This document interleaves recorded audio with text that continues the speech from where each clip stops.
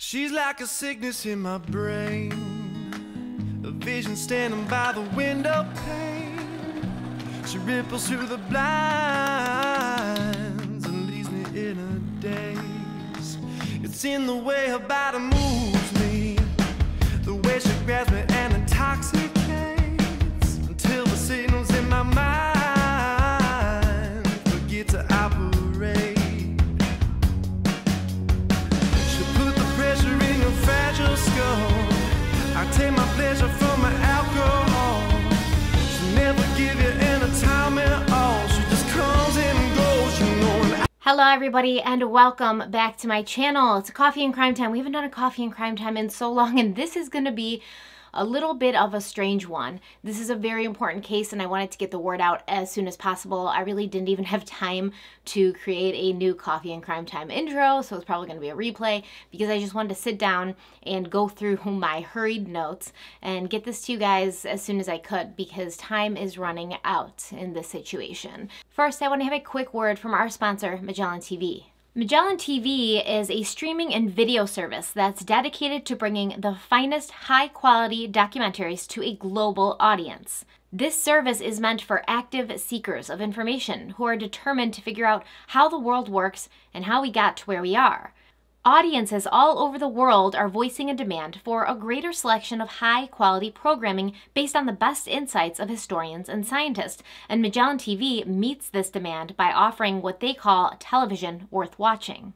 Right now, Magellan TV is streaming over 2,000 documentaries acquired from the best filmmakers and documentary networks around the world.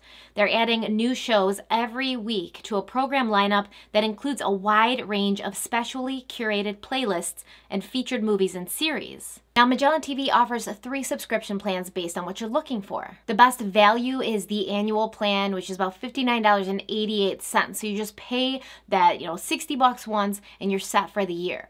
Now that's under $5 a month, but you can also sign up for the quarterly plan, which is $19.97 for the quarter. But if you just want to try it out for a month, it's $6.99 for a month, which I promise you is a great value. As somebody who uses and watches Magellan TV on a daily basis, the content you're getting and the value that you're getting from that content is well worth 6, 7, 8, 9, 10, even more a month. I think that what they're giving is a great bargain. Now, they do offer trial periods, a 7-day trial, 14-day trial, but if you're a viewer of Stephanie Harlowe and you use the link in my description box, you can get a whole month for free and figure out if it's something you'll like, and you're not tied into anything. You can cancel anytime after that month, but I don't think you're going to want to. So thank you so much to Magellan TV for sponsoring our videos, as always for supporting this channel, which talks about difficult things that YouTube often doesn't like to monetize or, share with anybody else. Thank you so much to Magellan TV. Thank you so much to you guys for watching and sponsor.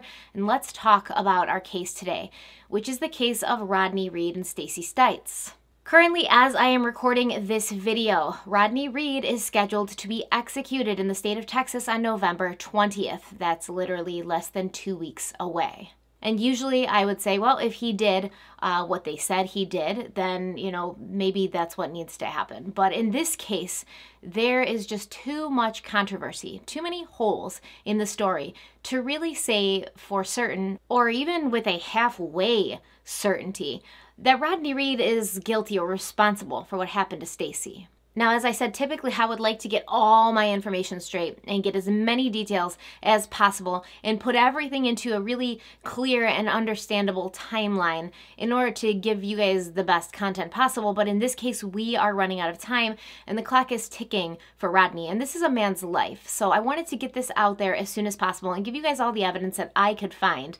And hopefully, if you think that there might be a chance that Rodney Reed is innocent, you can take certain actions to help him out and hopefully make enough noise that he's at least granted another trial. This has been a very hot topic lately. We have a lot of celebrities getting involved, like Kim Kardashian and Oprah Winfrey.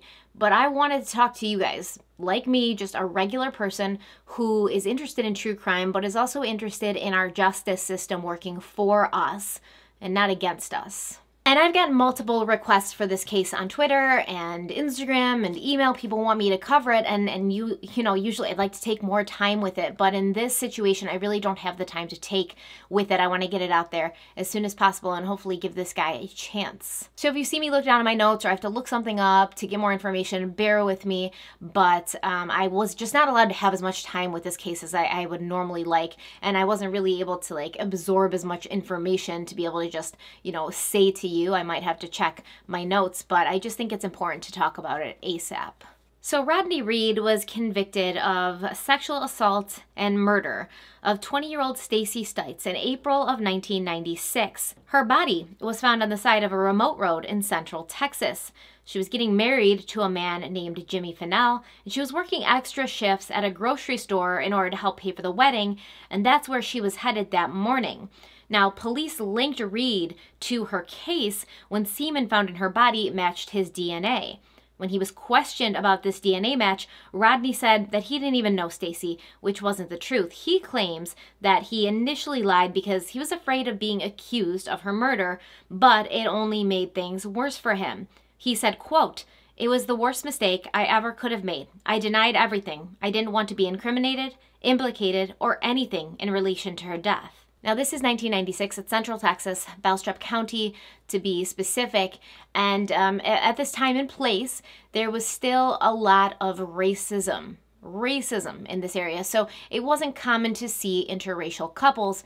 So according to Rodney, he and Stacy had a consensual sexual relationship. They just hid it from everybody because they didn't want to cause a scandal, essentially. Rodney met Stacy, according to him, in late October or early November of 1995, the year before she was found dead. But at the beginning of January 1996, Stacy met her fiancé Jimmy while she was at a festival that he was working security at. And it seemed that their relationship moved pretty quickly because within a few months, they were living together in Giddings and engaged to be married. And when Stacy died, Jimmy Fennell was obviously one of the main suspects, and there's a couple of reasons for that. First, when somebody dies, they're always going to look at the people who are closest to them, so usually a significant other, boyfriend, husband, what have you. And secondly, because Jimmy had a bit of a reputation for having a temper and being controlling in his relationships. So, I mean, keep in mind, Stacy allegedly met Rodney first, and they had a relationship of some kind. And then she later met Jimmy, and they were quickly engaged and living together. But she continued, according to Rodney, to see him. In fact, he said that they saw each other a couple of times a week. In fact, he said they saw each other and they had sex just a day and a half before she was found dead. So according to Jimmy Fennell, the night before she was found dead on the side of the road, Stacy had gone to bed pretty early because she knew she had to be up to go to work for the early shift at the grocery store. Now he says that it was about 8 o'clock, they took a shower together, and then afterwards they laid in bed and he rubbed her back while they talked about their upcoming wedding. And then she fell asleep. When she fell asleep, he stayed up to finish watching the news or to watch TV, and then he fell asleep shortly after her. So when she woke up in the morning, you know, around 2:45 to get ready for work, she had to leave by, 3 or 3:15, he was still sleeping. He said he just assumed she left around 3 or 3:15 because that's when she would normally leave for work. And Stacy that morning was driving Jimmy's red pickup truck to work. Now there's a whole thing behind this. Apparently Stacy didn't have her own car, so sometimes she would use her mother's car, and sometimes, more rarely, she would use Jimmy's truck. But there had been some issues with her mother's car, and since the grocery store she worked at was over 35 miles away from where she lived with Jimmy, it wasn't really a reliable vehicle to be taking that far. So Jimmy said, take my truck in the morning. And there was this whole thing where he was gonna bring her that morning to work, and they had talked about it with her mother the night before. And by the way, her mother lives in the same apartment building, in the apartment underneath them. So they had talked about it the day before, that Jimmy was gonna bring Stacy to work and then pick her up after work because they had some errands to run for their wedding. But allegedly, according to Jimmy, that night they decided that Stacy was just going to take the truck to work, and then Jimmy was going to ask Stacy's mom to drive him over to the grocery store later so that he could meet up with Stacy when she got off of work, and then they could run their errands together. So, I mean, don't ask me why they thought that Stacy's mom's car wasn't reliable enough to drive that far in order to bring her, to work or in order for Stacy to drive it to work, but they thought it was reliable enough that Stacy's mom would be able to drive Jimmy out the same distance to the same area later that day. Don't ask me these questions, but that's what he said. Now at 5:23 a.m., a police officer named Paul Alexander happened to be driving by Bastrop High School. So I guess he was doing his normal route, just driving around, and he saw this red pickup truck sitting in the parking lot at the high school. And obviously the high school is closed right now, so he's like, I wonder what this truck's doing here in this parking lot, and he called in the plates. Now, Stacy's mother would get a call from Stacy's work a little bit over an hour later saying that Stacy hadn't shown up that day for her shift and wondering if she was okay. And immediately, Stacy's mother was worried and called Jimmy to see if maybe Stacy had stayed home that day. And as soon as Jimmy found out that Stacy hadn't made it to work, allegedly, he got very worried and he put out an APB on his own plates. And remember, he's a police officer. So he puts out an APB on his own plates, and it doesn't take long before they put together that the truck sitting in this parking lot is Jimmy Fennell's truck. Now, once again, how these police officers from a neighboring town didn't know that it was Jimmy's truck. You know, they worked with him, they knew him, and they didn't know it was Jimmy's truck, or didn't put two and two together once they had run the plates and seen that it was a police officer's truck. I don't know.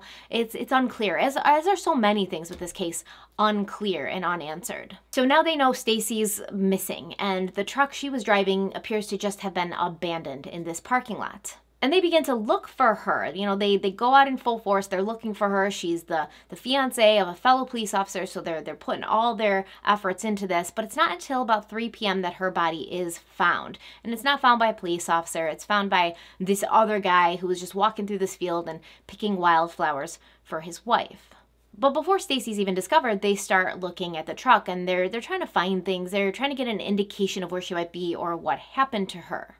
So a police officer named Ed Salmella actually took the lead on this investigation, and he was the one who first went over to the truck. Now, right off the bat, Jimmy Fennell is a suspect. You know, they don't even know that Stacy's dead yet, but Jimmy Fennell is a suspect, and like I said, for the obvious reasons.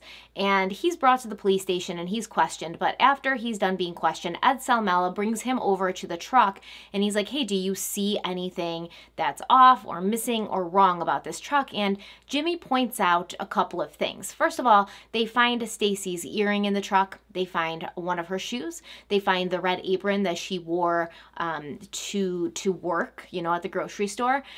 They also find shards of, like plastic shards of a cup that she brought to work with her every morning, which she would put water or whatever in to drink on her way to work. On the center floor hump, so on the floor of the truck in the center, Ed Salmella saw what he thought was some sort of like white mucousy substance. And he indicated in his report that this substance was still wet. Additionally, on the passenger side floor of the truck, on the carpet there was some more of that white mucousy substance, but this substance appeared to be a little bit more dry than the substance on the center hump of the truck. Stacy's earring was also found on the passenger side floor. Jimmy noticed that the driver's seat was reclined pretty far back, and he said Stacy would never drive the car like that. He also noticed that the seat belt on the driver's side was still buckled. Lastly, I want to talk about one other thing that was found in that truck, and it was a belt, or a portion of a belt, and this was identified by Jimmy to be Stacy's belt. Okay, so Ed Salmella, according to his report, he's supposed to stay with this car the whole time, so he drives behind it as it's brought to the DPS service center, and the crime lab from Austin is supposed to be called in to have a look at it. So they call the crime lab from Austin, which is about 45 minutes away from Bastrop County, and they're on their way in to take this car and look into it and see what they can find. But as he's waiting for the crime lab to get there, Officer Salmella gets a call saying that a body is found. And, you know, obviously he's thinking, is this Stacy's body? And he kind of has to confirm it. And as he's getting off the phone, the crime lab arrives and he's like, listen, we just found this body. It might be related to the truck. And they're like, well, can you figure that out before we look at the truck? Because that might help. And then he gets another call confirming that they do believe it is Stacy whose body was found. So both Salmella and the crime lab leave and go over to the site where Stacy's body is found, leaving the car at the center pretty much not not like supervised. Nobody's with it at this point. At the scene, Stacy's body was found wearing a black bra. She had pants on, but the zipper was broken, and her underwear were clearly pushed to the side. Her white t-shirt was found thrown on some brush nearby. She was only wearing one shoe, and the foot that didn't have a shoe was wearing a white sock, and that sock was completely clean. So obviously that leads us to believe that she didn't walk herself there, that she was most likely carried there.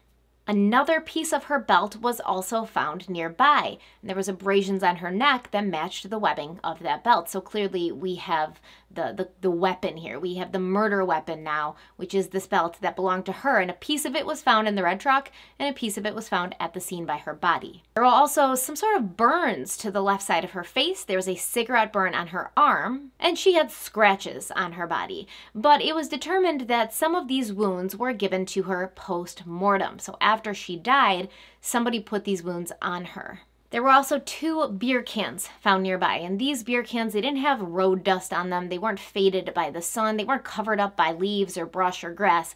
So it was pretty clear that the presence of these cans was fairly new on the scene, that they hadn't been there for weeks or even days. They'd probably been there very recently. Now, inside of Stacy, they found a male DNA. They also found DNA on one of the beer cans, and there was 3 DNA profiles found on the beer cans. One belonged to Stacy herself. The other 2 we'll talk about in a moment.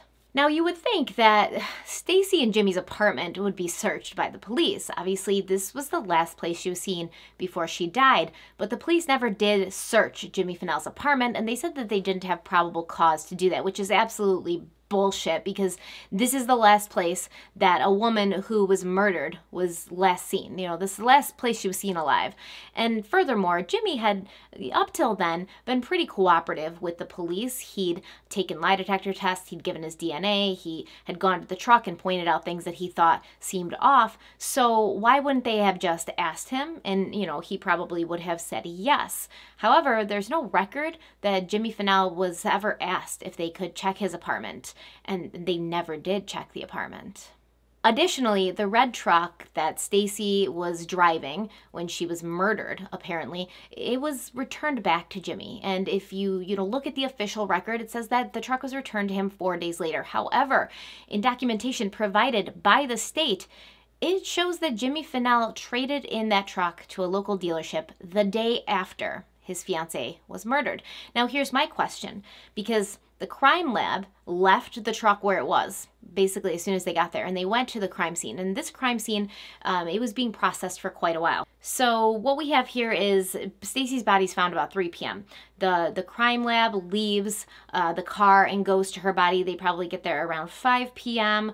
They come and do their work, and Stacy's body's removed from the scene and brought to the Austin morgue at about 8:55 p.m. But she doesn't arrive at the Austin morgue until 11 p.m. Now, like I said, Austin is about 30 miles away, and it would typically be about a 45-minute drive from where they were to the crime lab in Austin, and it took them about 2 hours to get there. So I'll just say that. And I'll say, where'd that other hour go? What happened? What happened to that other hour? So if we're being logical and we say that the crime lab left where the car was and went to Stacy's body, and her body didn't arrive at the morgue until 11, the crime lab was probably there with her until her body was removed. So when did they have time to go and process evidence from the car? If Jimmy Finnell had it returned to him and was trading it in the very next day.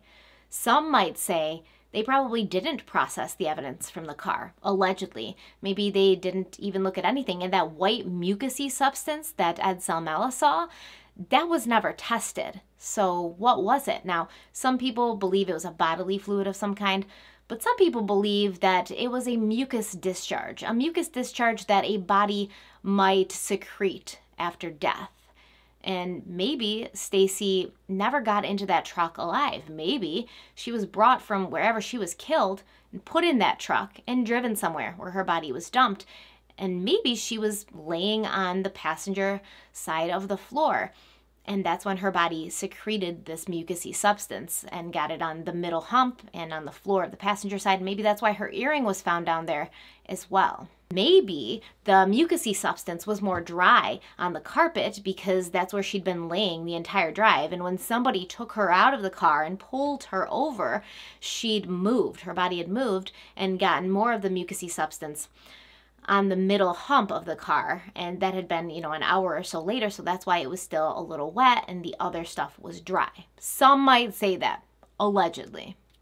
Some might also say that it's suspicious that Jimmy Finnell would trade in this vehicle and get rid of it the day after his fiancée was murdered. Now, obviously, you're not going to want to drive around in this truck, but the very next day, aren't there other things to take care of before doing that? Funeral arrangements, mourning, what have you. And you're not really worried about rushing right to the dealership and getting yourself a new truck. But according to the documentation, it was the very next day that Jimmy Finnell traded in that truck. The very next day. Why would the crime lab give the truck back to Jimmy so quickly? Now, if you remember the Scott Peterson case, when he was suspected of killing his wife, they held onto his vehicles forever. For so long, to the point where he had to buy a new vehicle to drive around while they had his and Lacey's. So what prompted the police to return Jimmy's vehicle back to him so quickly? It's a good question. Now, Jimmy was given 2 polygraph tests, and both times when he was asked if he was involved in the murder of his fiancée, he said no, and he showed deception. And after that second polygraph test, he lawyered up. Now, he was a suspect, like I said, for a little while, but eventually he was just removed from the suspect list because the police said, well, if he did this, how could he have gotten from the place where the truck was found at the high school back to his apartment in Giddings, which was like 35 miles away? He couldn't have walked or ran there fast enough. It would have taken 8-9 hours for him to walk there, probably 5 or 6 to run there. And by the time that Stacy's mom had gotten the call that she hadn't shown up for work, she called Jimmy right away to ask if Stacy was with him, and he was home when she called. So he couldn't have been able to kill her, ditch the truck, and then get home. Now, this is working on a couple of assumptions that aren't necessarily true. One, we're assuming that the time of death is correct, and they estimated her time of death is somewhere between 3:30 and 5 that morning. So we're assuming that's correct. We're also assuming that Jimmy was working completely alone. And these are assumptions that will be challenged as we learn more about this case. Now, in 2016, a friend of Jimmy's named Curtis Davis came forward and he shed some doubt on Jimmy's timeline. The night before Stacy had been found dead, it turned out Jimmy had been helping coach a little league team with a friend of his. And after that, they went to the bar and they had a couple of beers. So he wasn't home with Stacy that evening at the time he said he was. So why did he lie about that? Additionally, a Giddings sheriff's deputy also came forward earlier this year, and he told a story about something that happened at Stacy's funeral that shocked him. Apparently, he was standing by Jimmy as the casket's being lowered into the ground. Stacy, Jimmy's fiancée, is being lowered into the ground, dead, in her casket, and Jimmy said something along the lines of, "You got what you deserve," directing it to his dead fiancée who's being buried at this point. And this really struck this sheriff's deputy to the point where he cut off all communication with Jimmy. He didn't want to have anything to do with him, and he started to question whether or not Jimmy had been involved in this woman's death. He said he hadn't come forward sooner because his family lived in the area and he was afraid for them. He was afraid that there would be some kind of retribution. Another police officer came forward and he testified that the relationship between Jimmy and Stacy hadn't been all sunshine and rainbows. He'd been at the couple's apartment one day before Stacy had died. Stacy went to the pool to go swimming and Jimmy was, grilling out on the grill, making food. And Jimmy said something to this man that struck him as well. And he said that he had reason to believe Stacy was having sex or cheating on him with a black man. And he didn't call him a black man. He called him something much more horrific and terrible, but that's what he said. So he basically told this guy that he acknowledged that Stacy was having an affair with a black man. And there are other reports of people coming forward saying that Jimmy was quite the racist. And let's talk about David Hall for a moment. So David Hall was another police officer. He was a friend of Jimmy's, and he also lived in the same apartment complex as Jimmy and Stacy. So David Hall has an alibi for the night of Stacy's murder. His wife says that he was home with her. But, there may be some questions there as well. Considering that David Hall was one of the people that was seen drinking with Jimmy after the Little League game. In fact, Jimmy and David Hall had been coaching this Little League game together. Something else to note about David Hall is his DNA matched one of the profiles that was found on the beer can, which was found by Stacy's dead body. The other DNA profile belonged to a man named Ed Salmela, and we've already talked about Ed a little bit. He was actually the lead investigator on Stacy's disappearance when it first went down. He was the one that looked at the truck. He was the one who saw that white substance, put it in his report. He was the one who had brought Jimmy over to the truck to check it out. Now, about 3 months after Stacy's death, Ed Salmela is fired from the police department. Now, there's no record of why he was fired. They have never come out and said why he was fired, even though they've been asked. But 3 days after that, he allegedly took his own life. There's a lot of people that don't buy this story, and I can clearly see why. So Ed, that morning, according to his brother, had gone to the laundromat, pretty early in the morning, and he dropped off some clothes. He told the lady at the laundromat, I'll be back in an hour. I'm going to Louisiana. I believe he was from Louisiana. He's going back to Louisiana because he doesn't have a job now, right? And he's going back there. He's going to meet up with a girl and do some gambling. So he tells the woman he's going to be back in an hour for his clothes. After this, he goes to the bank and he withdraws about $600. The receipts for these withdrawals, as well as all of the money, was still in his truck, in the center console of his truck. But about 35 minutes after he took this money out of the bank, and an hour or so after he told the laundromat lady, I'll be back to get these clothes and I'm going to Louisiana, he apparently goes to his apartment and takes a gun, puts it to his head, and pulls the trigger. Now, there's a couple things wrong with this. First of all, Ed Salmela was right-handed, and he was shot on the left side of his head. So that's not typical, but I guess it's possible. Additionally, the police had come in to his apartment after his death to investigate, and they'd removed the couch that he was sitting on allegedly and the carpet. And they told his family it was because they didn't want them to see these things and, have to relive what happened to Ed. But maybe some could argue that they were taking evidence out of the scene, and who knows what they did with it after that. So the person who discovered Ed's body was a man named Rocky Wardlow. So he was a Texas Ranger, and there's some things to mention about Rocky. Rocky was, like I said, a Texas Ranger. He was also Ed Salmela's roommate at the time. Apparently Rocky was going through a divorce, so he wasn't living at home, and he, was crashing with Ed in the meantime. Rocky was also involved in the investigation of Stacy's death. Rocky also claimed that there was a suicide note found by Ed when he was found, and it said something about having issues with this girlfriend that nobody knew existed, and it was basically written off as, a suicide, even though there was no gunpowder residue on Ed's hands. I also noticed on Ed's autopsy report in the special notes and instructions section at the bottom that Ranger Rocky Wardlow had accompanied Ed's body to the morgue and was, present during his autopsy. Now, there's a couple things wrong with this, obviously. First of all, Rocky is roommates with Ed, so there's some conflict of interest there. Additionally, Rocky was also put on the investigation of what happened to Ed Salmela, which also leads some to believe that there's a little conflict of interest there. Additionally, and allegedly, there was an eyewitness who lived in the apartment building, the same apartment building as Ed and Rocky, that saw Rocky leaving the apartment after the gunshot was fired and before the police showed up. That's alleged, okay?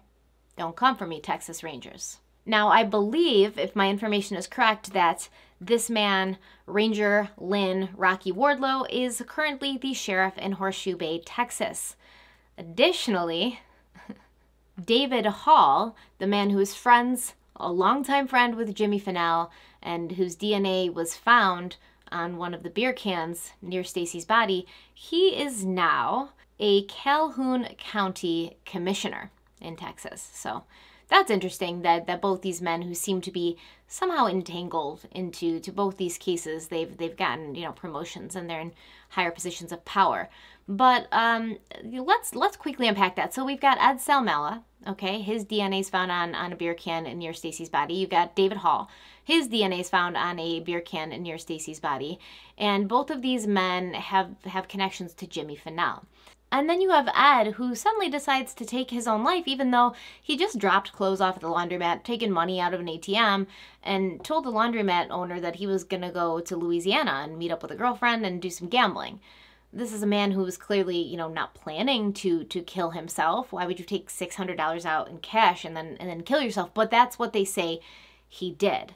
In my opinion, speculatively, let's say that Ed Salmela was involved in some sort of incident or situation with, let's say, David Hall and let's say Jimmy Finnell. He was involved with something that happened that they all kind of had an equal interest in keeping quiet.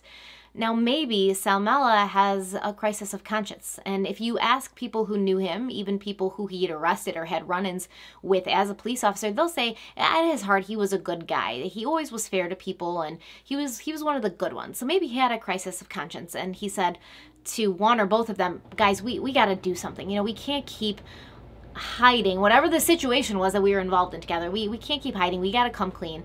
This isn't right. And maybe the others who were involved, however many there were, maybe they were like, we got to shut this guy up, right? It's possible. I mean, if you were like writing a book about it and you wanted to create something that made sense, that would work.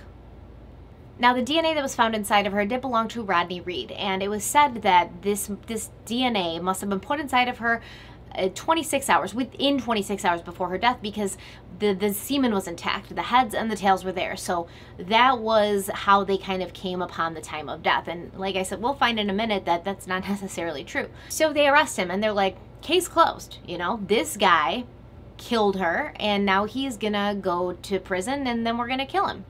And he really, there's a lot that goes into this, and he really didn't get a fair trial. He told his public defenders that he knew Stacy, that he'd had a relationship with her. He had family and friends who came up and, testified to that, or at least told the public defenders, his attorneys, yeah, we've seen her before. She's been to our house. She's been to, our mom's house, his brother, his sister, his cousins. They'd all seen Rodney with Stacy. And they could all attest to the fact that they had had some kind of relationship. So what was his DNA doing inside of her? According to him, they'd had sex recently before she was found dead.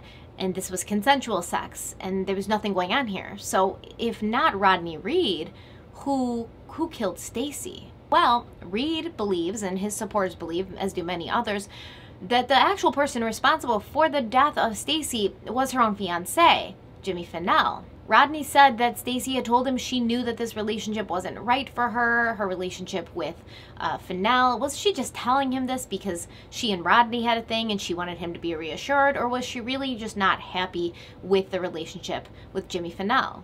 Now, Stacy's own family claims this is all lies. She and Jimmy were happy. He loved her. She loved him. They were excited about their wedding, and they don't believe that Jimmy had anything to do with what happened to Stacy. But Jimmy Finnell has had his own run-ins with the law. He served 10 years in prison in 2008 for kidnapping and raping a woman at gunpoint. Apparently this had been some sort of domestic disturbance call he'd answered, and he offered to give her a ride somewhere, and he drove her to like this park or something and pulled her out of the car and held a gun to her head, and he raped her. And then afterwards he told her that if you ever say anything to anyone or you ever tell anybody, I'll come back and I'll kill you.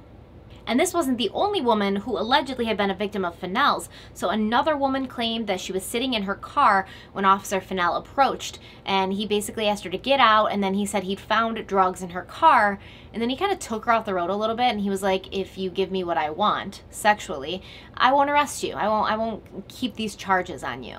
The woman and her mother called the police to report this, and they were told, since this was a complaint of misconduct, the charges would be dropped, against her. There weren't going to be any charges. But it doesn't appear that anything happened to Finnell after this. What this woman does say is that after she and her mother called the police to complain, Finnell drove by her house in his police car several times a night and basically stalked and harassed her. Another woman tells a similar story. So she got picked up by Finnell on a drug charge, and he asked her, what would you do to get out of this charge, or to get out of being arrested? And then he proceeded to rape her. After this, he called her several times to ask her if she wanted to go out with him on dates. A man named Keith Tubbs has come forward with information about Finnell as well. Now, he claims that he used to work with Finnell's new wife, a woman named Ada, at the Juvenile Justice Center in Williamson.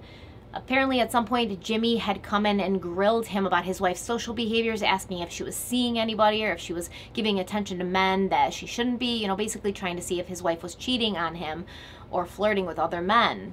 Allegedly, Ada also came in at some point with bruises on her face because Jimmy had thrown a phone at her.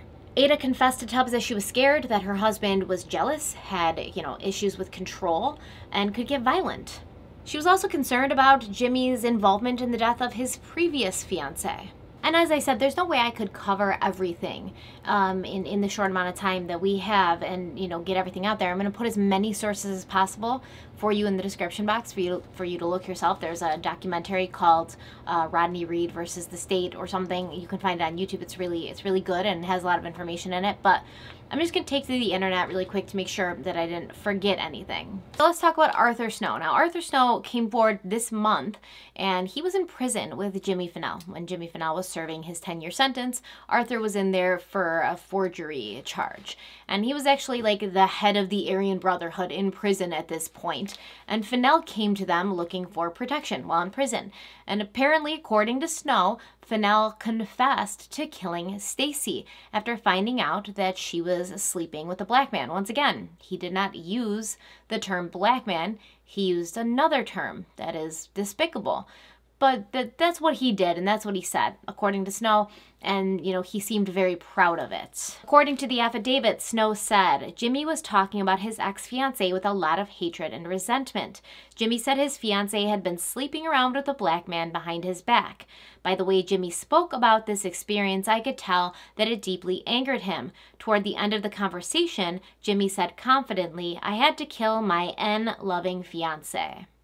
Snow says he didn't come forward at the time for fear of being labeled a snitch, but after that he had grandkids and he started looking at the world differently and he let go of some of his prejudices. And this makes complete sense because if you're, a pretty big guy in the Aryan Brotherhood, and we could tell Snow was, you coming forward and giving testimony that exonerates a black man is gonna put you in a pretty bad position with your fellow Aryan brothers. So I understand why he didn't come forward right away, and I think it says a lot that he is now.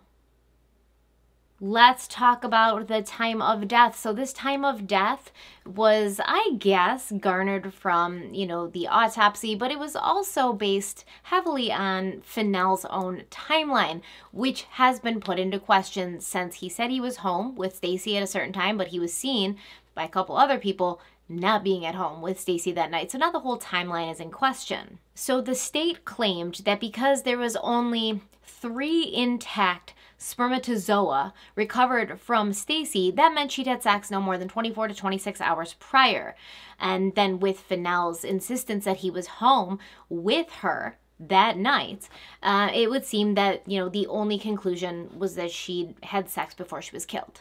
Prosecutors told the jury at Reed's initial trial, we know from the credible evidence that sperm doesn't hang around for days on end. We know from the credible evidence that tells you that the sperm got in the girl's body within 24 hours of when the evidence was collected, which is when on her way to work. So pretty much the state is saying that she left the house or the apartment alive, and at some point on her drive from the apartment to her job, which would have been like about 35 minutes, Rodney Reed had chased her down in her truck while he was on foot and, raped and killed her and then disposed of her body, and then drove her truck to the high school parking lot and left it there without leaving any fingerprints, by the way. And it's not as if he wiped the truck down, because fingerprints were found in the truck. They belonged to Jimmy and to Stacy, the 2 people who owned and drove the truck. So that's not odd. But Rodney Reed's fingerprints weren't found anywhere on or in the vehicle. So how was he able to wipe off only his fingerprints but leave everybody else's fingerprints there? And if he was so concerned about, covering his tracks and maybe wearing gloves, why would he have been okay with leaving his DNA on her? Or in her, or both, because there was a sample of DNA found on her chest as well, saliva. So that's strange. So the writer of this article for The Intercept said that they always found it suspicious because it was oddly specific, the timeline. Even back then, it sounded like junk science.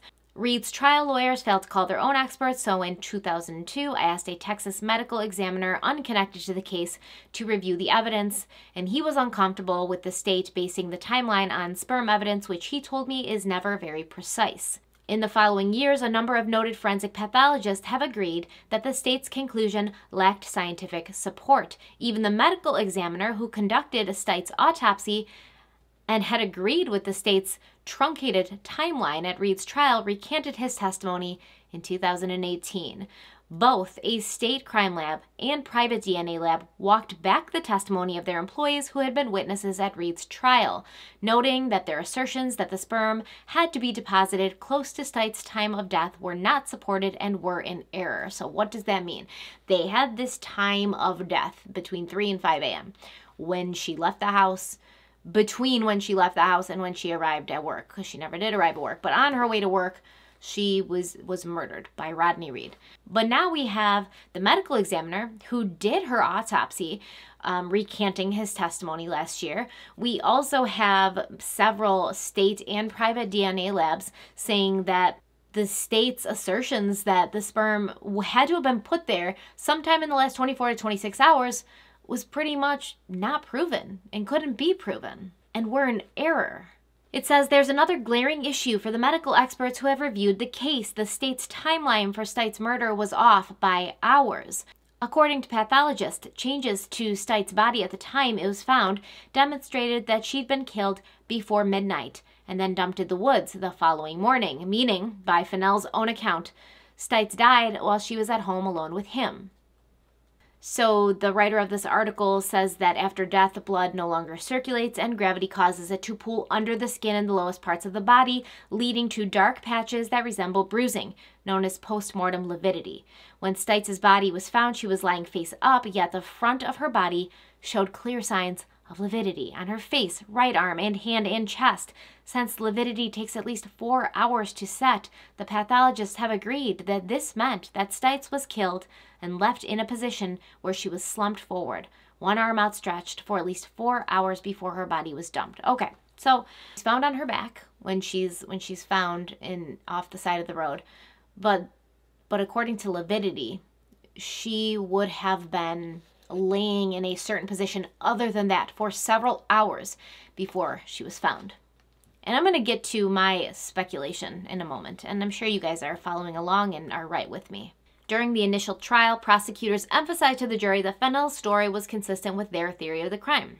It's important to note that nobody could ever find anything inconsistent with what he told you. Nobody, said Lisa Tanner, a Texas Assistant Attorney General. But that's not true, right? Because as we know, in 2016, Curtis Davis recalled a conversation that he'd had with Fennell shortly after he was told that Stites was missing.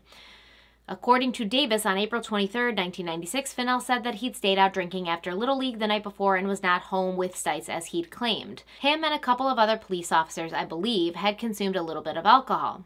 I won't say they were drunk, because that's not what he said, but they had drank a few beers after practice. In a 2017 court hearing, Davis confirmed the story. Fennell refused to testify and instead offered a written declaration saying that if he was called to the stand, he would invoke his Fifth Amendment right and refuse to answer questions. He said he stood by his testimony at Reed's trial. So, 2017 court hearing, Curtis Davis reinforces that he was told by Fennell that Fennell wasn't home the night before Stacy was found dead, that he was drinking at the bar after Little League practice. And instead of coming out and saying, no, that's a lie, or I wasn't talking about that night, or I never said that, Fennell invokes, the Fifth Amendment and refuses to answer questions.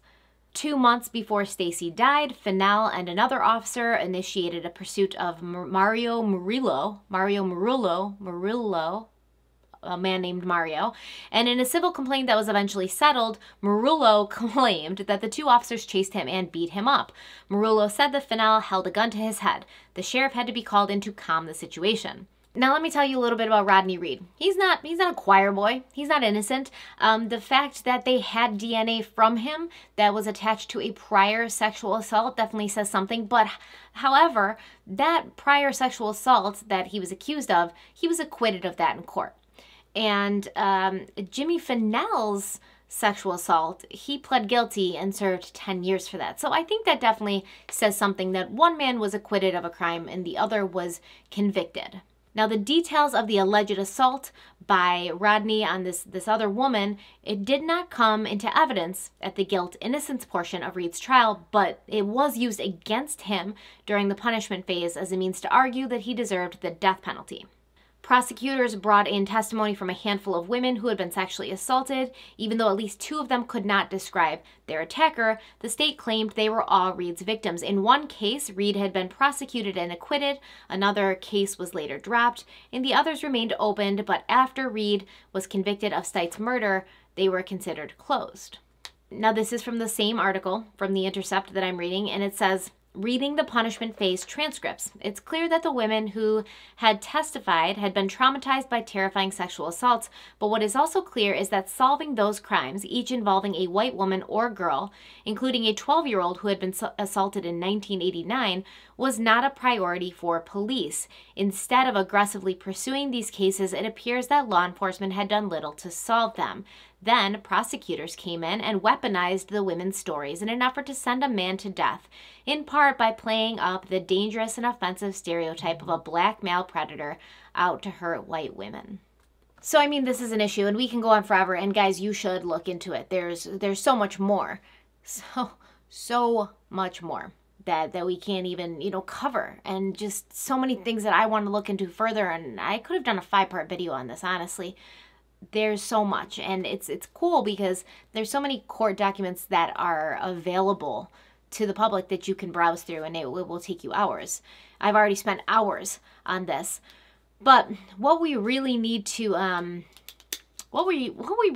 like end this video with is a question. Am I saying that Rodney Reed is innocent of the murder of Stacey Stites? No, I would have no way of knowing that. That's not my job to prove whether he is or not, or to judge and decide whether he is or not. But knowing what I know about his first trial, about his public defenders, about what they didn't introduce to the jury, and about the blatant discrepancies in time of death, the way the crime scene was handled, the way the evidence was handled, he sure didn't get a fair trial the first time around.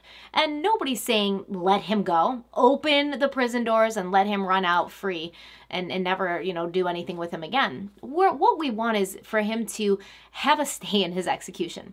We want him to be allowed to be kept alive at this point so that he can go on trial again. And all this new evidence that is clearly indisputable in some cases can be examined by a jury of his peers. We have multiple witnesses who have come forward now saying that Fennell was aware of the affair between Rodney and Stacey. Multiple.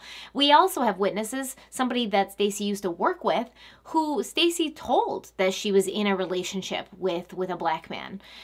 So it's not as if, nobody knew about this. It's not as if Rodney is completely lying about being involved with Stacey prior to her death. It's more likely that her fiancé, who may have had some issues with racism, found out about her going behind his back, and on top of that, with a black man, and went into a fit of rage and feeling that he had a badge and that he was powerful and that he wasn't going to let her embarrass him or make him look bad. He killed her. Most likely, in my opinion, allegedly. Don't come for me. This is just my theory. I'm not saying anybody's guilty or anybody did anything, but if they're now saying the time of death was more like around midnight, what I believe happened, or could have happened, if I was writing a book about this and was creating a story that made sense, I think that Jimmy may have had a couple of beers at the bar with his police friends, and they started talking about stuff, and maybe talking about Stacey, and maybe talking about, her boyfriend, Rodney, and Jimmy was getting pissed off, right? And maybe his police friends were like kind of, joshing him and jabbing at him and making him feel stupid. So he went home a little intoxicated and really pissed off, and he killed her. He killed her at their apartment, which we'll never know if that's true because, the police never went in there and collected evidence.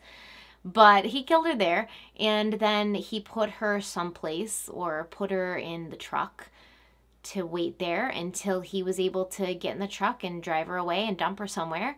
and then he probably drove the truck to the high school, left it there so it wasn't too close to the body, and it definitely wasn't too close to their apartment, and then he had somebody pick him up and bring him back. Maybe somebody who later was at the scene with him. Maybe somebody who helped him dispose of the body. Maybe somebody who left their DNA on beer cans by the body. Maybe somebody who put out a cigarette on Stacy's arm after she was dead. The fact that his apartment was never searched, the fact that his truck was given back to him the next day for it to be traded in and never heard from again, it's suspicious, to say the least. To say the least, it would indicate that Rodney Reed needs a new trial, and all of this stuff has to be brought forward, and all of this stuff has to be, seen by a jury. And Rodney needs an attorney who's going to allow his witnesses to come forward and say that they saw Stacy, that they knew he was with her, that they'd met her before. They didn't let that happen in the first trial because they thought it would make him look bad. And I'm sure they did the best they could, whatever. I'm so agitated about this whole thing. Like I said, we're not saying Rodney Reed is innocent, but we're saying that he might not be guilty. And if there is that smallest little slice of might not be guilty, it's going to be really hard to be okay with sending a man to his death. But apparently Texas is perfectly okay with doing that because all of the appeals that have been filed and all the requests to hold back the execution so that they can, get more evidence or look at the evidence, they've pretty much just been rejected. Rejected. So it says, since October 19th, Kim Kardashian, who's taken a full plunge into the criminal justice reform, has tweeted or retweeted about Reed's case nearly a dozen times to her 62 million followers. Mark Cuban, the billionaire entrepreneur and owner of the Dallas Mavericks, picked up on the case too, tweeting about it to his nearly 1 million followers. Musicians Rihanna, Meek Mill, and LL Cool J have also entered the Twitter fray. In early October, Dr. Phil McGraw devoted 2 days of his syndicated daytime talk show, Dr. Phil, to this case. And on Thursday, his television mentor, Oprah Winfrey, told CBS This Morning that the state of Texas should at least pause on Reed's execution. At least. They all want someone to interview, perhaps Texas Governor Greg Abbott. It's hard to imagine anyone less inclined to be swayed by outside calls for mercy than Abbott. Abbott previously served as the state's attorney general, and his office fought to uphold Reed's conviction. During his 12-year tenure as attorney general, the state executed 278 people, including at least one innocent man. As governor, he has only once intervened in a capital case since he took office in 2015.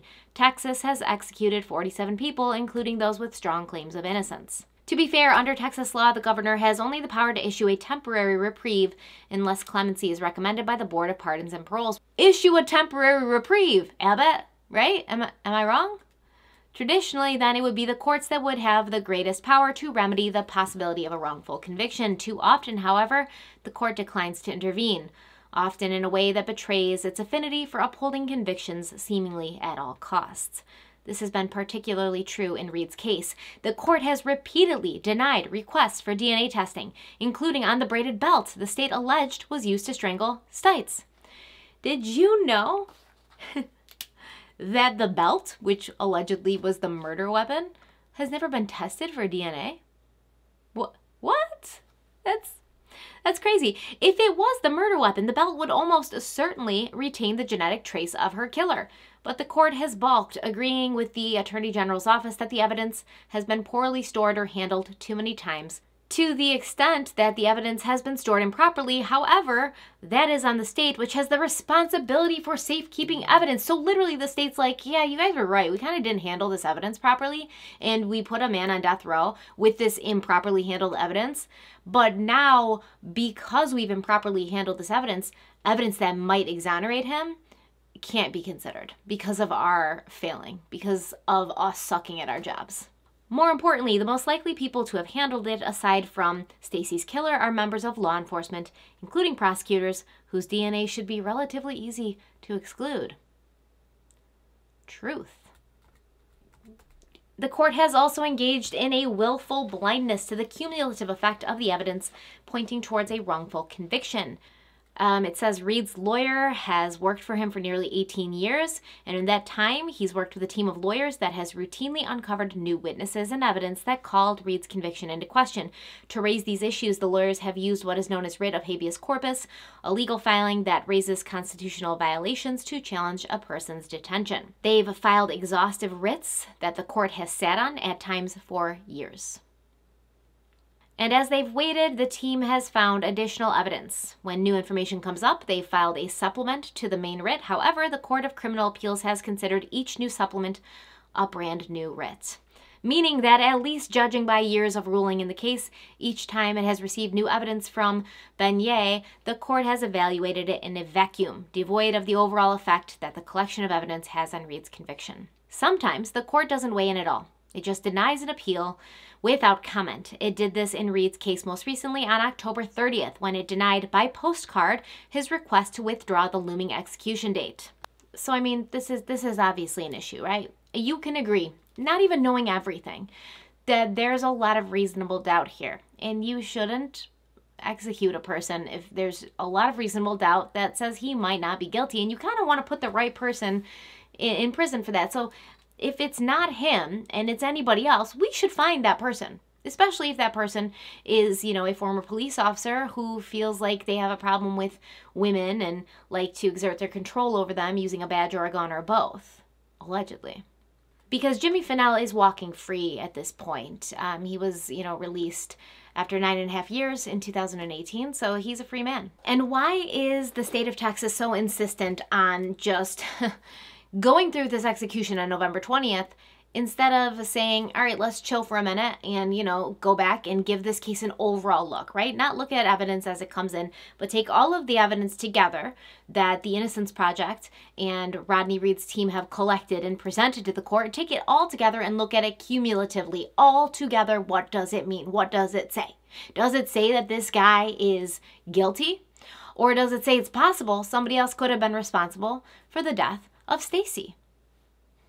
What does it say? Now, why Stacy's family is continuing to support Jimmy Finnell, I'm not quite sure. I have my own opinions and my own conspiracies about it, my own thoughts about it, but otherwise, I will keep that to myself for now. But this video has gone on long enough. I mean, we could keep going through these articles and reading them. And if you guys want to get together on a live where I kind of go through the articles and we discuss what's happening with this case, I could keep going. There's so much, but you have the basics now, and you can go and check out the links in the description box, check out the documentary, check out, all the resources available, because there's a lot right now, because we're coming up on the date of his execution. There's a lot of stuff here right now that's happening, people are talking about. You can check all that stuff out and make a decision for yourself whether you feel comfortable signing a petition that allows this man to have a fair trial. A fair trial to determine whether or not he should be killed for a crime that he potentially didn't commit. Thank you guys so much for being here. As always, check out the link in the description box if you want to try out Magellan TV. I love Magellan TV. It's awesome. The other day I watched this documentary on Magellan called Women on Death Row, and it was awesome. And I think it would, if you watched it, it would give you a good idea of, how bad death row is and what the mental state of these people who are sitting, waiting to be executed is. I mean, additionally, we could get into how many people every year are wrongly convicted and put to death or are just sitting in prison under, false evidence or tampered evidence or incorrect evidence, whatever, what have you. That's a whole nother video, but it's a real issue. And if you're not aware of it, definitely look into that yourself. Thank you so much for being here. I'm sorry this was so all over the place and unorganized. Usually I like to have everything kind of organized into timeline format, but I just really, I needed to get this out now. His execution's coming up, and I know personally I couldn't, live with myself and my conscience knowing that I have, a group of people here who are interested in true crime and who want to know about these things, and I didn't use that influence in order to possibly help somebody and save their life. Thank you guys so much for being here. Stay kind and stay beautiful, and I will see you next time. Bye.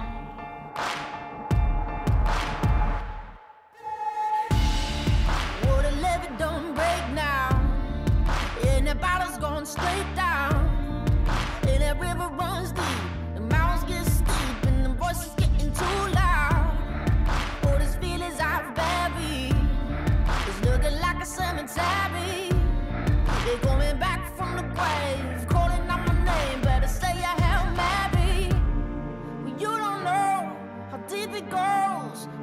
just get a